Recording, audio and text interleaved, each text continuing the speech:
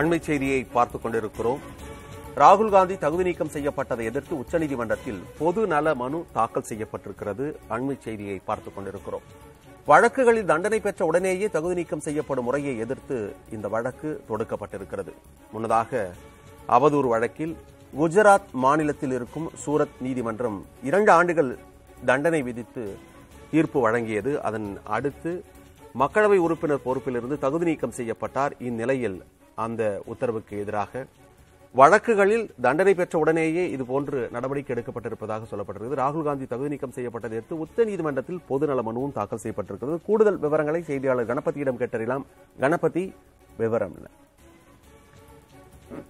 ஒரு தேர்ந்தெடுக்கப்பட்ட உறுப்பினர், நாடாளுமன்ற உறுப்பினரோ அல்லது சட்டமன்ற உறுப்பினரோ ஒரு வழக்கிலே 2 வருடங்கள் அதற்கு மேலாக தண்டனை பெற்றால் அவருடைய பதவியிலிருந்து அவர் தகுதி நீக்கம் செய்யப்படுகிறார்.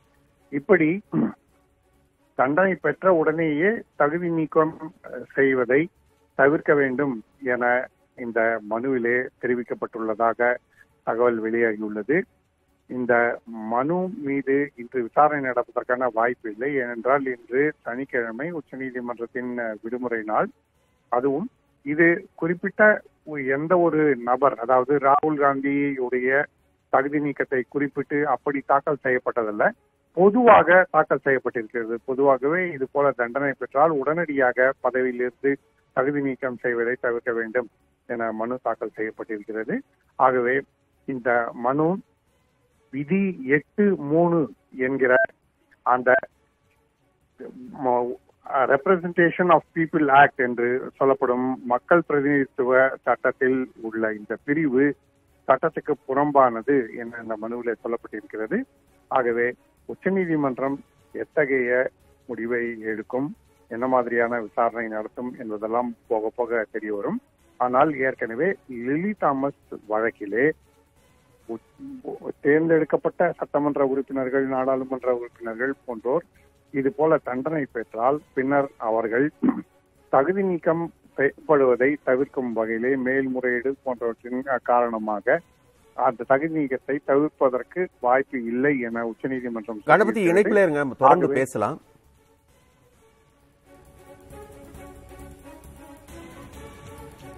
மற்றும் ஒரு அண்மை செய்தியை பார்த்துக் கொண்டிருக்கிறோம். பீகார் துணை முதலமைச்சர் தேஜஸ்வி யாதவ் விசாரணைக்கு ஆஜராக சிபிஐ அழைப்பாணை அனுப்பியிருக்கிறது. அண்மை செய்தியை பார்த்துக் கொண்டிருக்கிறோம். ரயில்வே பணி நியமன ஊழல் வழக்கு தொடர்பாக நேரில் ஆஜராக கோரி அழைப்பாணை அனுப்பியிருக்கிறது சிபிஐ. ரயில்வே பணி நியமன ஊழல் தொடர்பாக ஏற்கனவே தேஜஸ்வி வீடுகளில் சோதனை நடத்தப்பட்டது. இந்நிலையில் அவருக்கு விசாரணைக்காக அழைப்பாணை அனுப்பப்பட்டிருக்கிறது. கூடுதல் விவரங்களை இணைப்பில் இருக்கும் கணபதியிடமே கேட்டறியலாம். கணபதி, இது சம்பந்தமான கூடுதல் விவரங்களை சொல்லுங்க. லாலு பிரசாத் யாதவ் ரயில்வே அமைச்சராக இருந்தபோது ரயில்வே பணி நியமனங்களிலே முறைகேடு நடந்ததாகவும் அந்த ஊழலிலே பணி நியமனங்களுக்கு பதிலாக கையூட்டு பெற்றதாகவும் சிபிஐ குற்றம் சாட்டியுள்ளது. ஏற்கனவே லாலு பிரசாத் யாதவ், அவருடைய மனைவியான ரப்ரி தேவி மற்றும் லாலு பிரசாத்தின் மகள் ஆகியோரிடம் விசாரணை நடைபெற்றிருக்கிறது. அந்த வகையில் தான் ஏற்கனவே தேஜஸ்வி யாதவுக்கு சம்மன் அனுப்பப்பட்டிருந்தது. ஆனால் பின்னர் ஆஜராகிறேன், அவகாசம் தேவை என அவர் கோரிக்கை வைத்திருந்தார். அந்த கோரிக்கையை ஏற்று அதன்படி இன்று ஆஜராகும்படி அவருக்கு சிபிஐ மீண்டும் சம்மன் அனுப்பியிருக்கிறது. இன்று தேஜஸ்வி யாதவ் ஆஜராவார் என எதிர்பார்க்கப்படுகிறது. எத்தனை மணிக்கு ஆஜராவார் என்பது சிபிஐ இதுவரைக்கும் தகவலை தெரிவிக்கவில்லை. ஆகவே விரைவிலேயே அது தெரிய வரும். டெல்லியிலே லாலு குடும்பத்திற்கு ஒரு வீடு இருக்கிறது என்றும் அந்த வீடு ஒரு நிறுவனத்தின் பெயரிலே பதிவு செய்யப்பட்டிருக்கிறது என்றும் அந்த நிறுவனத்தை கட்டுப்படுத்துவது லாலு குடும்பம் தான் எனவும் சிபிஐ தெரிவித்திருக்கிறது. 4 லட்சம் ரூபாய் மட்டுமே மதிப்பு என அந்த வீட்டின் மதிப்பு குறிப்பிடப்பட்டிருக்கிறது. ஆனால் அதன் உண்மை மதிப்பு 100 கோடிக்கு மேல் இருக்கும் என சிபிஐ தெரிவித்திருக்கிறது. ஆகவே இதெல்லாம் பல்வேறு விதமான வகைகளிலே விசாரிக்கப்பட்டு வரும் நிலையில்தான் தேஜஸ்வி யாதவ் இன்று விசாரணைக்கு ஆஜராகி சிபிஐயின் கேள்விகளுக்கு பதிலளிப்பார் என எதிர்பார்க்கப்படுகிறது. இன்று விசாரணைக்காக ஆஜராக சொல்லி அழைப்பாணை அனுப்பி இருக்கிறார்கள். அந்த அழைப்பாணையில் என்னவெல்லாம் குறிப்பிடப்பட்டிருக்கு கணபதி? அந்த அழைப்பாணையில் லாலு குடும்பத்தின் சொத்துகள் குறித்த விசாரணை என குறிப்பிடப்பட்டிருக்கிறது. இதிலே டெல்லியிலே சொல்லப்பட்டிருக்கும் பங்களா மட்டுமல்லாது பீகாரிலே தலைநகர் பட்னாவில் பல்வேறு நிலங்களை விலைக்கு வாங்கியது போன்ற விஷயங்களும் அடக்கம். ஆகவே சொத்துக்களை குவித்தது தொடர்பாகத்தான் தேஜஸ்வி யாதவிடம் விசாரணை நடைபெற இருக்கிறது. விவரங்களை கொடுத்தமைக்கு நன்றி கணபதி. தண்டனை பெற்று ஒருவர் உடனடியாக தகுதி நீக்கம் செய்யப்படுவதை எதிர்த்து பொதுநல வழக்கு உச்சநீதிமன்றத்தில் தொடுக்கப்பட்டிருக்கிறது. அது குறித்த விவரங்களை நீங்கள் வழங்கிக் கொண்டிருந்தீர்கள். அது குறித்து தொடர்ச்சியா சொல்லுங்க கணபதி. அதாவது மணிமாறன், சிபிஐ லாலு குடும்பம் தொடர்பான வழக்கை பல ஆண்டுகளாக விசாரித்து வருகிறது.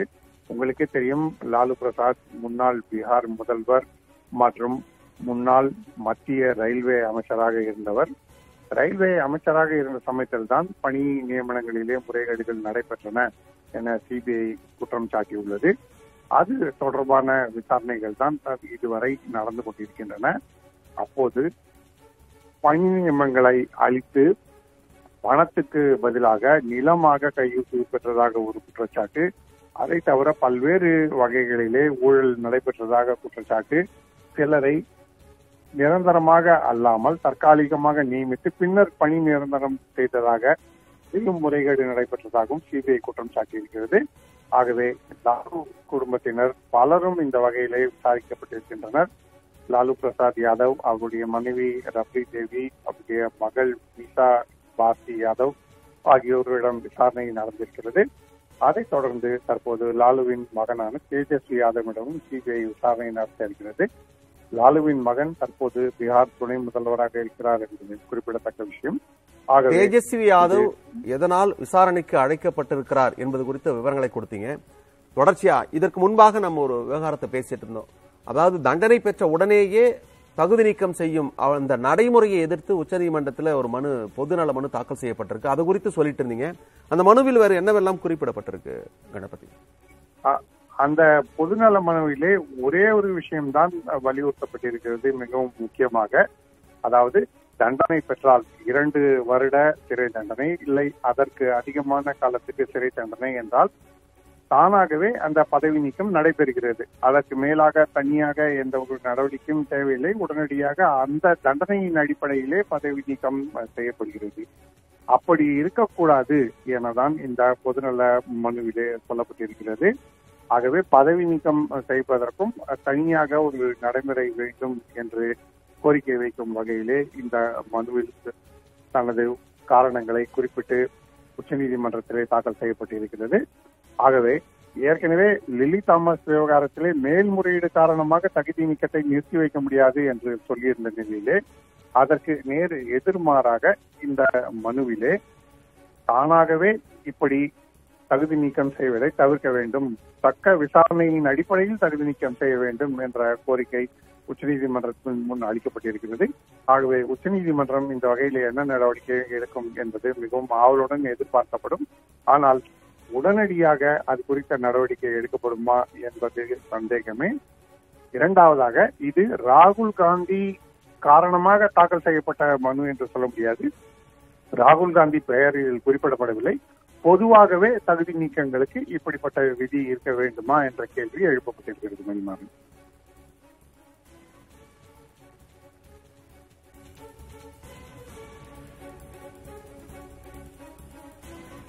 இருக்கு பொதுநல மனுவை தாக்கல் செய்தது யார் கணபதி? பொதுநல மனுவை தாக்கல் செய்தது ஒரு அமைப்பு. இது ஒரு மனுதாரர் ராகுல் தரப்பிலோ அல்லது வேறு யார் தரப்பிலோ மனு தாக்கல் செய்யவில்லை. பொதுவான ஒரு பொதுநல மனுவாக அனைவருக்கும் பொருந்தும் வகையிலே உள்ள மனுவாகத்தான் இது தாக்கல் செய்யப்பட்டிருக்கிறது. ஆகவே இந்த மனு முதலிலே விசாரணைக்கு ஏற்றுக்கொள்ளக்கூடிய மனுவா, அதன் பிறகு அதில் விசாரணை நடத்துவதென்றால் யாருக்கெல்லாம் இதில் நோட்டீஸ் அனுப்பி பதில் கேட்க வேண்டும் என உச்சநீதிமன்றம் பல்வேறு நடைமுறைகளை பின்பற்ற வேண்டியதாக இருக்கிறது. அந்த சமயத்திலே வேறு யாரேனும் இந்த மனுவிலே சேர விரும்புகிறார்களோ, அதாவது தங்களையும் இந்த வழக்கில் சேர்த்துக் கொள்ள வேண்டும் என கூட மனு தாக்கல் செய்யலாம். பாதிக்கப்பட்டவர்களுக்கு அப்போது வாய்ப்பு கிடைக்கும். ஆனால் அதுவரை இது ஒரு பொதுவான மனுவாகவே இருக்கிறது. பொதுநல வழக்காகத்தான் தாக்கல் செய்யப்பட்டிருக்கிறது. விரிவான தகவல்களை கொடுத்தமைக்கு நன்றி கணபதி.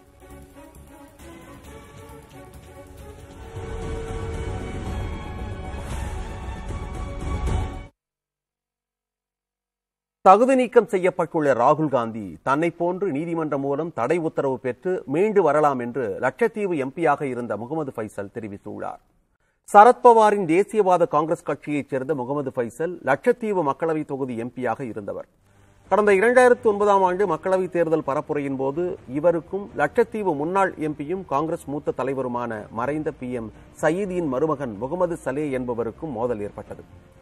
அப்போது முகமது பைசல் அவரது சகோதரர்கள் மற்றும் பலர் முகமது சலேவை கடுமையாக தாக்கியதில் அவருக்கு படுகாயம் ஏற்பட்டது. இதனையடுத்து முகமது பைசல் உள்பட 4 பேர் மீது கொலை முயற்சி வழக்கு பதிவு செய்யப்பட்டது. இந்த வழக்கில் தீர்ப்பு வழங்கிய லட்சத்தீவு நீதிமன்றம் முகமது பைசலுக்கு 10 ஆண்டுகள் சிறை தண்டனை விதித்தது. இதனையடுத்து மக்கள் பிரதிநிதித்துவ சட்டப்படி முகமது பைசலை MP பதவியிலிருந்து தகுதி நீக்கம் செய்து நாடாளுமன்ற செயலகம் நடவடிக்கை எடுத்தது. இதைத் தொடர்ந்து கேரள உயர்நீதிமன்றத்தில் மேல்முறையீடு செய்து தண்டனை உத்தரவிற்கு முகமது பைசல் தடை உத்தரவு பெற்றார். இதனால் லட்சத்தீவில் அறிவிக்கப்பட்ட இடைத்தேர்தலும் ரத்து செய்யப்பட்டது. தனது தகுதி நீக்கத்தை திரும்பப் பெற முகமது பைசல் நாடாளுமன்ற செயலகத்தில் கடிதம் அளித்திருக்கும் நிலையில் இன்னும் அது பரிசீலனையில் மட்டுமே உள்ளது. தன்னை போல ராகுல் காந்தியும் நீதிமன்றம் மூலம் தடை உத்தரவு பெற்று இந்த வழக்கிலிருந்து மீண்டு வரலாம் என முகமது பைசல் தெரிவித்துள்ளார்.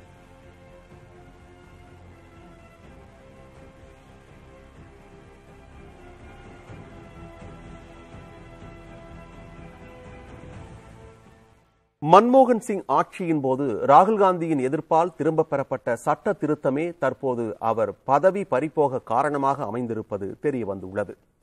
அவதூறு வழக்கில் காங்கிரஸ் கட்சியின் முன்னாள் தலைவர் ராகுல் காந்திக்கு சூரத் நீதிமன்றம் 2 ஆண்டுகள் சிறை தண்டனை விதித்திருக்கிறது. இதனையடுத்து நாடாளுமன்ற உறுப்பினர் பதவியிலிருந்து ராகுல் காந்தியை தகுதி நீக்கம் செய்து மக்களவை செயலகம் நடவடிக்கை எடுத்தது.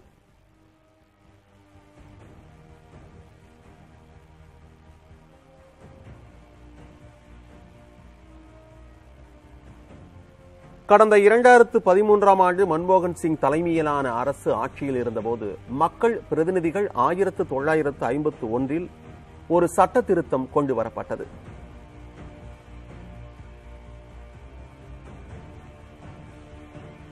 அதன்படி ஒரு MP அல்லது MLA தண்டனை விதிக்கப்பட்ட நாளில் இருந்து 3 மாதங்களுக்குள் மேல்முறையீடு செய்தால் தண்டனையை நீதிமன்றம் ரத்து செய்யும் நாள் வரை அல்லது தண்டனையை உறுதி செய்யும் வரை அவர் பதவியில் தொடர்வார். ஆனால் அந்த சட்ட திருத்தத்திற்கு அப்போதே ராகுல் காந்தி எதிர்ப்பு தெரிவித்து அந்த சட்ட திருத்த நகலை கிழித்தெறிந்தார்.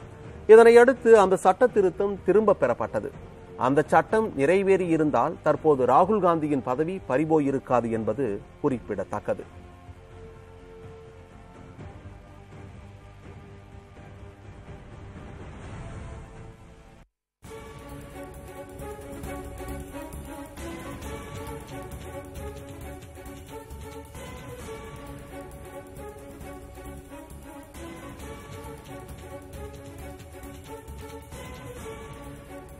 ராகுல் காந்தி தகுதி நீக்கம் செய்யப்பட்டதை எதிர்த்து உச்சநீதிமன்றத்தில் பொதுநல மனு தாக்கல் செய்யப்பட்டிருக்கிறது. ஓய்வு பெற்ற நீதிபதி திரு வள்ளிநாயகம் நம்மோட இணைப்பில் இருக்கிறார். வணக்கம் சார். வணக்கம். வணக்கம். இது போன்ற ஒரு நடைமுறை இருக்கு. இது உடனடியாக ஒரு நடவடிக்கை எடுக்கும் அந்த முறைக்கு மாற்றம் வேண்டும் அப்படின்றது சம்பந்தமா பொதுநல மனு தாக்கல் செய்யப்பட்டிருக்காங்க. இதுக்கான என்னென்ன வாய்ப்புகள் இருக்கு சார்? சார், PIL எப்படித்தான் பண்ண முடியும்? அதாவது ஏற்கனவே லில்லி ஜானுடைய கேஸ் கிளியர் ஆகி லில்லி தாமஸ் கேஸ்ல நீங்க சொல்ற அந்த அமெண்ட்மெண்ட் என்ன பண்ணாங்கன்னா சுப்ரீம் கோர்ட் ஸ்ட்ரைக் டவுன் பண்ண உடனே திரும்ப அதுக்கு ஒரே மாற்று பாராளுமன்றத்தில் இன்னொரு மசோதா போட்டு அமெண்ட்மெண்ட் இருக்கும்னு சொல்ல வேண்டியது. அந்த ஸ்டெப்பை தான் மன்மோகன் சிங் எடுத்தாரு. அது நிறைவேறல. ஸோ இன்னைய டேட்ல சட்டப்படி ஆர்டிகல் 141 பிரகாரம் lily Thomas case is ruling the law, ruling the country. அப்படி இருக்கும்போது any kind of PIL or any kind of appeal to Supreme Court will be accordingly will be dismissed in limine and it will not be even considered. அப்ப இந்த பொதுநல மனு தாக்கல் செய்யப்பட்டதனால எந்த பயனும் இல்லைன்னு சொல்ல வரீங்களா? நிச்சயமா இருக்க முடியாதுன்னு என்னோட கருத்து சார். அதாவது அப்படி ஏத்துட்டாங்கன்னா சுப்ரீம் கோர்ட்டுக்கு எந்த அளவுக்கு அவங்க ஆன்சர் அப்படி எனக்கு தெரியல. ஏற்க மாட்டாங்க, சட்டத்துக்கு விரோதமாக ஏற்க மாட்டாங்கன்னு தான் நினைக்கிறேன் நான். அதாவது ஒரு சட்டத்தை உருவாக்குறது அல்லது அதுல இருந்து திருத்தம் செய்யறது எல்லாமே நாடாளுமன்றம் கையில இருக்கு, அங்கதான் உருவாக்கப்படுகிறது அல்லது நீக்கப்படுகிறது, திருத்தம் செய்யப்படுகிறது. இந்த விவகாரத்துல உச்சநீதிமன்றம் தலையிடுவதற்கான வாய்ப்பு இல்லைன்னு நீங்க சொல்றீங்க, அப்படிதானே சார்? கரெக்டா ஏற்று பண்ணிக்கணும் சார். நாடாளுமன்றத்து பவரை சுப்ரீம் கோர்ட் எடுக்க முடியாது. இன்ஃபேக்ட் அது inner fight is going on between parliament and judiciary. Parliament is complaining, judiciary is unnecessarily interfering. தேவையில்லாமல் அரசியல்லையும் எங்க எக்ஸிக்யூட்டிவ்லையும் தலையிடுறாங்க அப்படின்னு அந்த ஒரு உள் சண்டை போயிட்டு இருக்கு இப்ப கூட கடந்த காலமாக. அது PIL cannot have any state at all. அப்ப வந்து பொதுநல மனு தாக்கல் செஞ்சவருக்கு இந்த விவரம் பற்றி தெரியாம போயிருக்கலாம் அப்படின்னு எடுத்துக்கலாமா சார்?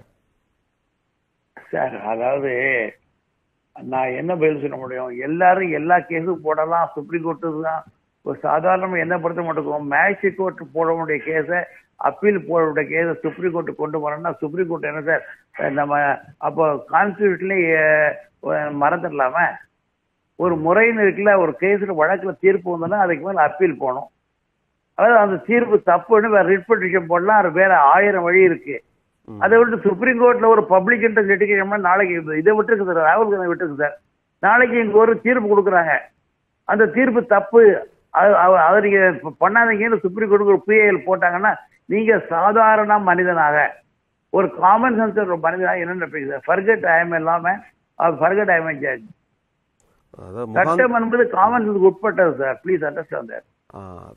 முகாந்திரமே இல்லாத ஒரு வழக்கு அப்படின்னாக்கா இது வந்து தவறான முன்னுதாரணமாக ஆவதற்கு வழிவகுக்கும் அப்படின்ற மாதிரி சொல்ல வரீங்க, அப்படிதானே சார் இது? ஆமாமா, நாளைக்கு எல்லாத்துக்கும் போடுவாங்கல்ல. நாளைக்கு எங்க வீட்டுல ஒருத்தர் நம்ம பிடிச்சி போயிட்டான், இன்னைக்கு வந்து ஏதாவது ஹேபிச்சுவல் அஃபண்டர் அப்படின்னு ஒரு சொல்லியிருக்காங்க இவரை பத்தி பாத்தீங்களா?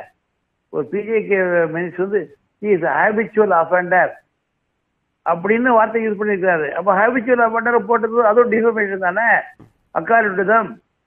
அதுக்கு ஒரு கேஸ் போடுவாங்க. புரியுது புரியுது சார். அது வேற என்ன சொல்ல வரனா, ஒவ்வொருத்தரும் நினைக்கிறாங்க சார் சட்டமும் தனக்காக மக்களுக்காக உருவாக்கப்பட்ட சட்டம். ஆனா அந்த சட்டத்தை எப்படினாலும் வளைச்சு பேசலாம் அப்படின்னு ஆரம்பிச்சோம்னா கோர்ட்டே தேவையில்லை. அப்படி நிலைமை உருவாக கூடாதுன்னு நான் விரும்புறேன் சார். புரியுது புரியுது. அதாவது தவறான முன்னுதாரணத்துக்கு இது வழிவகுக்க கூடாது அப்படிங்கிற கருத்தை முன் வச்சிருக்கீங்க. இணைப்பில் வந்து தகவல்களை பகிர்ந்து கொண்டமைக்கு நன்றி சார்.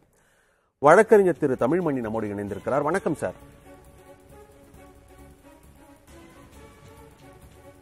ஹலோ சார், இணைப்புல தான் இருக்கீங்க சார். இது கேளுங்க. தகுதி நீக்கம் செய்யப்பட்டது, அதாவது உடனடியாக இது போன்ற நடவடிக்கை எடுக்கக்கூடாது அப்படின்றதுக்கு எதிராக பொதுநல மனு தாக்கல் செய்யப்பட்டிருக்கு உச்சநீதிமன்றத்தில். உங்கள் பார்வை என்ன சார்? எப்படி எடுத்துக்கலாம் இதை?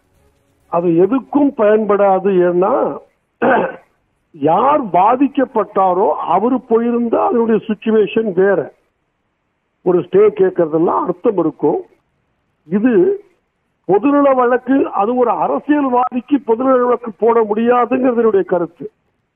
ஒரு குரூப் ஆஃப் பீப்புள், இவர்கள் கொத்தடிமைகளாக வைக்கப்பட்டிருக்கிறார்கள், அல்லது 100 பேருக்கு இந்த சுகாதார பாதிப்பு ஏற்படுகிறது, இந்த சுகாதார கேடு, தண்ணீர் கிடைக்கவில்லை, உணவு கிடைக்கவில்லை என்பது போன்ற விஷயங்களுக்கு ஆர்டிகல் 32 அதுலதான் சுப்ரீம் கோர்ட் டைரக்டா போக முடியும். அதுல பொதுநலக்கு வழக்கு போடலாம். ஆனால் பாதிக்கப்பட்ட அரசியல்வாதிக்கு 32 பொதுநல வழக்கு இன்னொரு போட முடியாது. அநேகமாக போட்ட வழக்கறிஞருக்கும் இந்த எளிமையான சட்டம் புரியும்.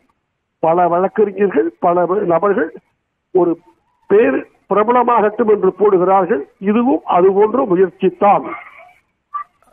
சார், ஒரு தெளிவுக்காக இந்த கேள்வி நான் முன்வைக்கிறேன். அதாவது செய்யப்பட்டதற்காக எதிர்க்கான இப்போ வந்து பாதிக்கப்பட்ட நபரே தொடுக்கலாம் அப்படின்னா கூட அந்த பாதிக்கப்பட்ட நபர் என்ன கேட்கலாம் அப்படின்னா இந்த தண்டனையை நிறுத்தி வைக்க சொல்லி அல்லது மேல்முறையீடு செய்வதற்கான வாய்ப்பு இருக்கிறது. ஆனாலும் கூட இது போன்ற நடைமுறையை நீக்க சொல்லி அவரே கூட கேட்க முடியாது, அப்படிதானா? யார் சார் சொன்னா அப்படின்னு? இல்லையா சார், எனக்கு பாதிக்கப்பட்ட எனக்கு என்னென்ன உரிமைகள் இருக்கிறதோ அதுல பாதி கூட பொதுநல வழக்குல இன்னொருத்தர் கேட்க முடியாது சார். என்ன ஒருத்தன் அடிச்சான்னா எங்க வலிக்குதுன்னு நான் தான் சொல்லி அழுவ முடியும்.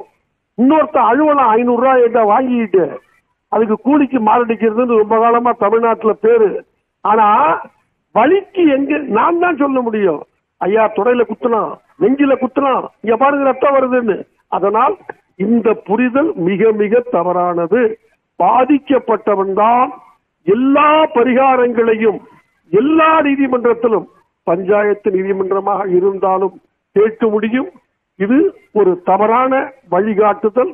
இதற்கு அதிகாரம் இல்லை என்பது என்னுடைய தாழ்மையான கருத்து.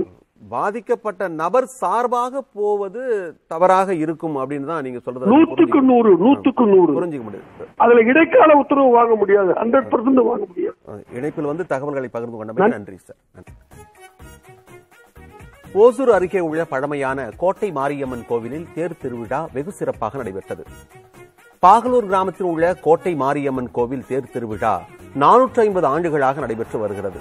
விழாவின் முக்கிய நிகழ்வான தேரோட்டம் நடைபெற்றது. இதில் பங்கேற்ற பக்தர்கள் உப்பு, மிளகு, வாழைப்பழம் போன்ற பொருட்களை வீசியும் தேரை வடம் பிடித்து இழுத்தும் நேர்த்திக் கடனை நிறைவேற்றினர்.